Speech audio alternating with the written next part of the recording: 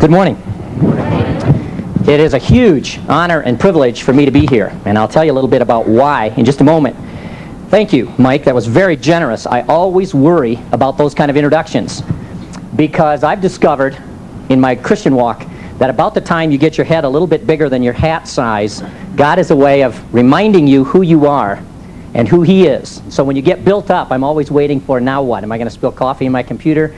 What am I going to do that will show that He's God and I'm not? I remember not so long ago being in school, secretary came on the intercom and said, RVL, everybody calls me RVL, RVL, your daughter's on line 1. So Allison and I play little games back and forth anyway on these things, and she's about 9, maybe 10, and I pick up the phone and I say, hello, this is the smartest man in the world. There's this long pause, and this 10-year-old says, I must have the wrong number, and hangs up. And God said, don't forget who you were. Allison and I were traveling across New York State some time ago, and we're just talking, father and daughter. She's my baby in my family, and a sign goes whipping past the car. It says, Poughkeepsie, 20 miles. And I said, Allison, look at this. We're almost to Poughkeepsie. She looked at the sign and she said, Dad, it's Poughkeepsie. I said, Allison, I know that's how they spell it, but around here they say Poughkeepsie. Dad, if they wanted to say Poughkeepsie, they wouldn't spell it like that. And so we went back and forth a few times on this. You can't tell a 12-year-old that she's wrong. So I thought, okay, first exit when we get to Poughkeepsie. We pull off. She now has a pretty good idea what's happening. Make a right, first local establishment. I said, Allison, come on with me. Let's find out how they pronounce this place. Do I have to? Yes.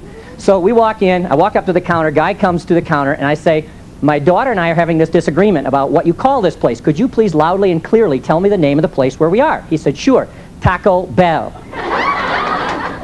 And Allison looked at me like, Dad, you're an idiot. And anyway, it's an honor for me to be here because I love, absolutely love, an opportunity to interact with people like you.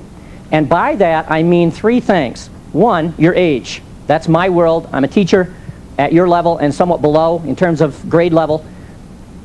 But that's the age the disciples were. I'm going to try and make a case for you today that the disciples Jesus picked were between ages 12 and 15. Most of you would have been too old already when Jesus came to have been chosen as one of the 12. And it just always hits me so hard walking into an audience like this to realize that if Jesus came to change the world, He wouldn't start with people like me. We're way beyond what it would take to mold us into His followers. He starts with people like you. And that's huge to me. Second, and I know you hear this probably more than once, you are the cream of the crop from God's point of view.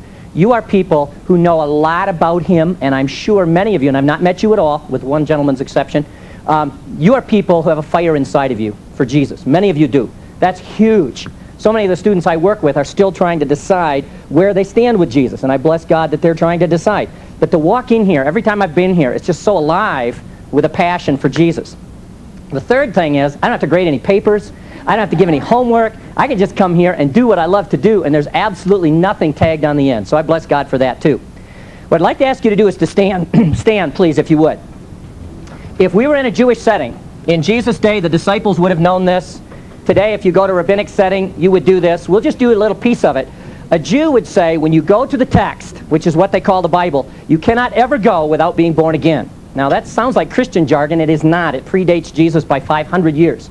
To them, being born again is to stand before God in the presence of witnesses, including Him, and say, God, this is where I stand with you, and I give you again my heart, my soul, my mind, my might, and I'm going to love you with every ounce I have inside of me. And God says, okay, then I'll speak to you. That's the Jewish mind. Say the Hebrew after me. Shema Israel. Shema Israel.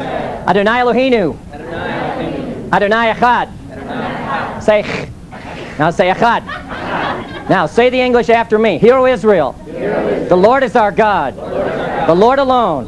Love the Lord your God with all your heart, with all your soul, with all your might. Amen. I'll tell you honestly, that's awesome, but you're not Jewish, at least most of you. A Jew has a fire inside of him or her when they say these words. This is who I am. Nothing means more to me in the whole world than to want you to know and him to know that I want to love him with all my heart, with all my soul, and with all my might, and nothing is more central to who I am than that. And you can't say, Hear, O Israel, the Lord is our God, the Lord alone. Try the English with after me. Hear, O Israel, the Lord is our God, the Lord alone.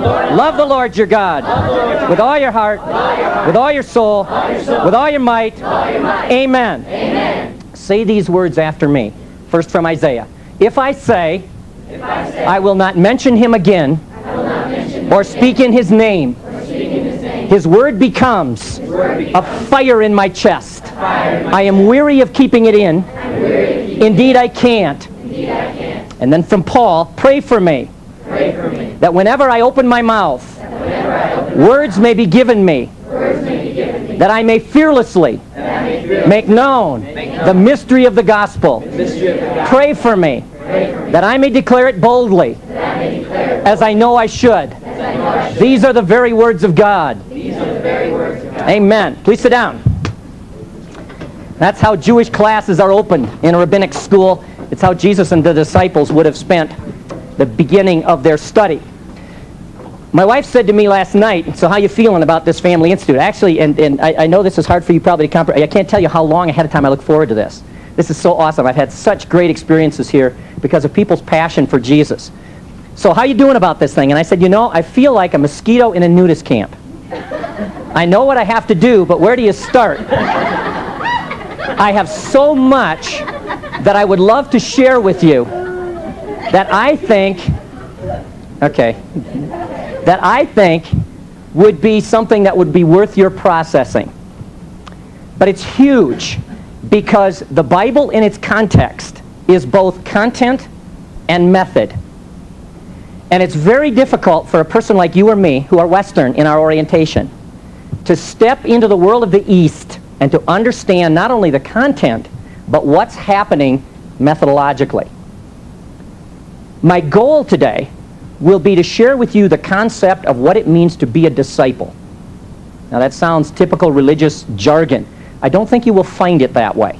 My goal is not to suggest that you're lacking something. My goal is to suggest that there's a model in the Bible that will enable you to live with a passion for Jesus and a commitment to God that's hard to find just in the Western approach to the text. Now, for me to do that, you need to give me a bit of time. There's a Jewish saying, you always build the foundation before you put the roof on. And I'd love to come and give you the roof, because that's fun, and it's powerful, and it really hits you hard if Jesus matters, even if he doesn't. But we need to build a foundation. So if you'll go with me for a bit, I'd love to build a foundation and to show you how that foundation operates, and then to move to what did it mean that Jesus came to be a rabbi first. Before he was Messiah, he came to be a rabbi, and he called what in Hebrew you call, pronounced talmidim, disciples. I'll look at that a bit later. I've titled what I'll do today, In Rhythm with God.